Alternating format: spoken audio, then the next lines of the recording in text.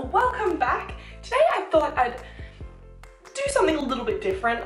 This is going to be, I'm pretty sure I say that every time, probably going to be usual for this channel, who knows.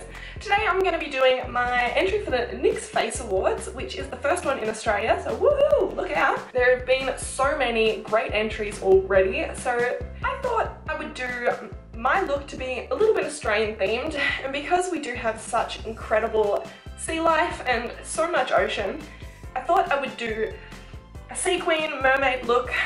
So for this look I will also be using a crown, a couple of prosthetics, and I'm going to be doing webbed fingers that I will not be showing you in this video how to make. So if you would like to see how they're made, let me know and I will get around to doing a video for you guys. Let's get started.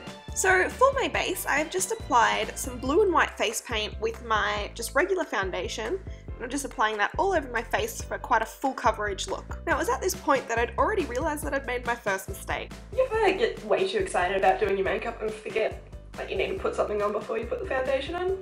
I do. So before you want to go any, oh, there's a hair. Before you want to go any further, you want to take, these are my gill prosthetics that I made. So that's the gill prosthetic. I'm just going to apply them here, just with a little bit of adhesive, and then I'll paint over the top of them. So just with a sponge, I'm applying adhesive to my neck and also the back of the prosthetic. You want to wait for them to dry on both places before you try and attach it, as they will not stick otherwise. Always patch test things before you put them on yourself as well, guys, in case you do have a reaction.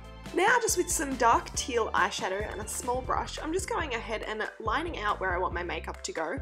I'm going for a kind of deep eye look. So I line quite high above my eyebrow and then smudge the eyeshadow and blend it all the way down until just above my eyelid. For my nose, I'm just creating 2 points at the top of my nostrils and then bringing that down to a V at the base of my nose and then blending that out so there's no sharp lines. With that same eyeshadow, I'm just smudging it all over my lips, creating quite a messy look, and then with a black eyeshadow as well, going in on the very inside of my mouth just to darken and deepen it and almost give it a bit of an ombre effect. Now with a matte yellow eyeshadow, I'm just going in and putting that about halfway across my top and bottom eyelid and the corner of your eye. Now with the matte orange eyeshadow, I'm just going in from the end of the yellow and almost to the back of my eyelid and just bringing it above the yellow a little bit as well.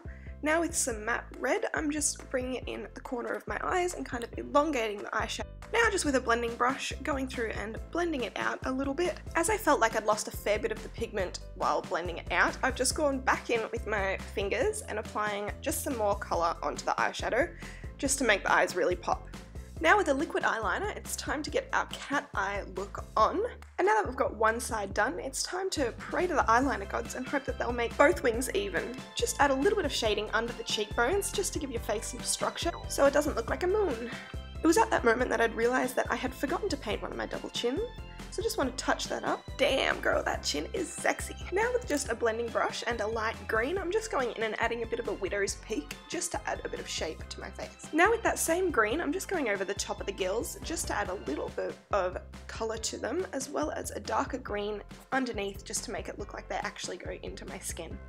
Now just with a grey, I'm going in and defining my neck and collarbones just to give my body a little bit more detail so I don't just look like a green-blue mass.